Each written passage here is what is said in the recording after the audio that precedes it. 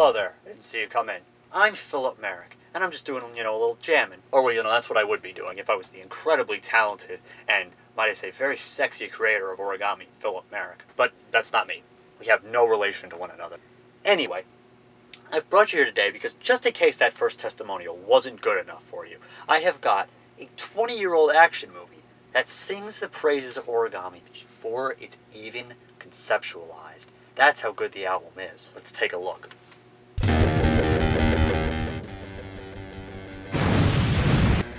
Jesus Christ! Listen here, folks! I'm a better person!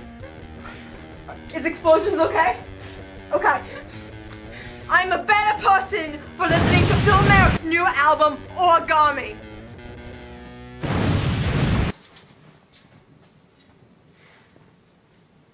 Buy it now!